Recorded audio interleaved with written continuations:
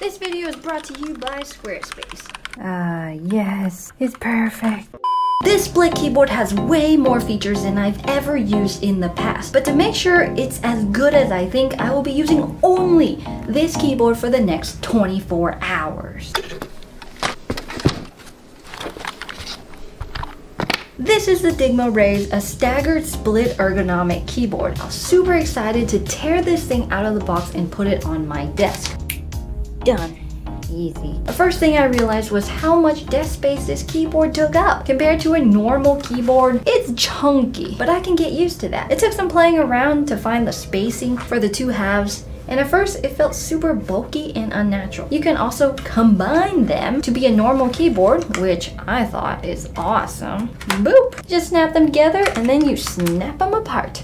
That's pretty cool, super convenient. And the cable management was super clean and easy for this keyboard. Other split keyboards are a nightmare with all the cables. Immediately, felt pretty good. The shape is nice and it can tilt easily. They include their own tendon kit on the back of each half and you just have to screw them onto the back. The setup is quick and simple. With the tendon kit, you can go from flat all the way to extra steep. And the design feels super thought out and natural. But the real question is, can I type with it? So I booted up Monkey Type to measure my speed, and here is my typing speed with a normal keyboard. 131. Ooh yeah, still got it. Let's try the split keyboard. Typing felt a little clunky with the new layout, and I came out to 45 words per minute. Not bad. There's definitely some room for improvement here, but this is way better than the Ortho split keyboard I used in my 30-day challenge last year. I think now's the time for some training. My goal is to get as fast as I can with the split keyboard as a normal keyboard by the end of the 24 hours. For the training, I needed to type a lot. So I used it for chatting in my Discord server, which you can join down below. Took a bunch of video notes, did some Monkey Type on and off, and yeah, I used it all day. Basically, every keyboard related thing, except I did it with this. As you know the saying, practice makes perfect. So it's been a few hours, I've been using it a lot. I've been typing a lot. And I've got to say, it feels good. I'm pretty fast now. My forearms still don't like it, and I've had to play with my chair height quite a bit and the tendon kit quite a bit and the software like a whole lot, because I want to know like where's the lead, where's the arrow keys, where's my music stuff, where's everything that I need to use that I typically don't. So here is my layout. I've got layer 0, which is base. I've got arrow keys here. Here's the numpad stuff. I typically don't ever use these things. There's function row, and then I've added a few things on layer 2, like these media things, and then mouse button. So I'm not used to a 60%. I prefer a 65% or a 75%, you know, one of the bigger keyboards. Maybe if they added arrow keys, I'd be like, yeah, this is perfect. It's pretty good. The keyboard sounds really good as is, but I like lube switches. Keyboard had initially came with Kale Speed Silver switches, but I went for TTC Gold Pinks instead to get a better typing experience. Then I did a quick stabilizer mod. There's not many stabilizers here, but I did it anyways.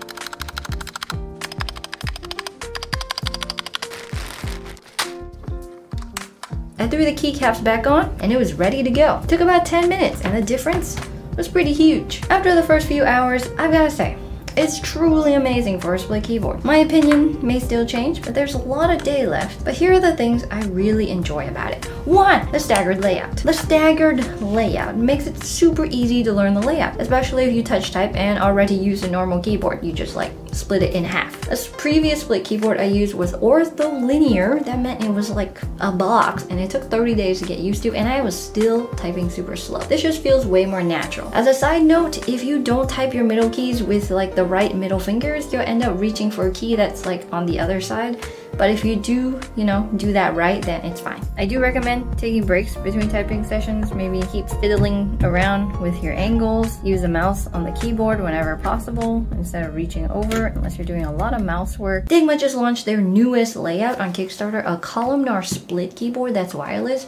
Super cool, but you know, I like my normal staggered layout. I don't need that other one. I don't need it. And number 2, the tendon kit.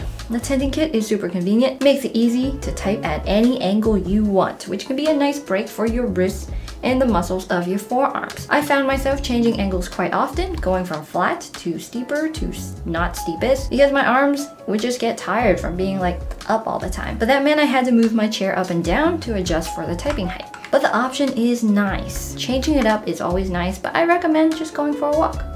3. The programmability. The software comes in clutch. It's actually the best software I've ever seen of any keyboard ever. You can experiment with different layouts, RGB settings, mouse settings, everything. It just takes a long time to remember all the things that you put on your layers. You can press so many things at the same time. Technically, it's a 60% keyboard, so you don't have arrows. You have to program in your arrow keys, your delete, everything. You can even program your mouse movement into your keyboard, so you don't have to reach so far for your mouse. But I feel like I would need more than a day to customize it the way I want, but dang. It's got good software. I've seen people have layers for like Photoshop, Premiere, music editing, pretty much anything. You can have a layer for anything.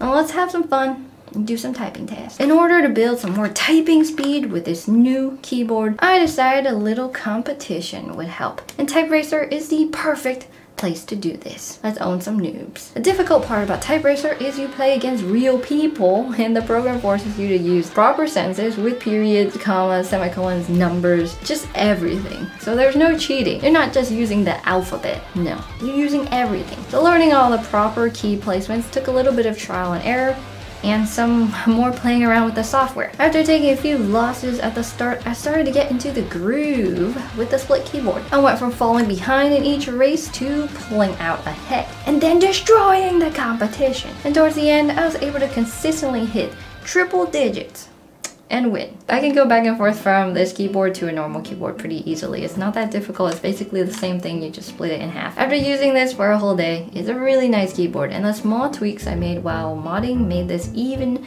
more enjoyable to use. But no matter how nice it is, picking up a new layout is always a challenge, even if it isn't crazily different.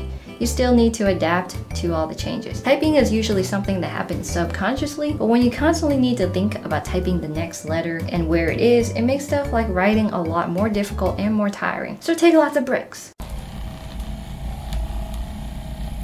And a split keyboard doesn't really fix everything. It's not gonna be the magic pill to fix your wrist pain, neck pain, shoulder pain, whatever pain you have. This comes down to posture, your routines, your habits, taking frequent breaks, working out, all the good stuff. But I believe you can use split keyboards as a tool to fight against body pain.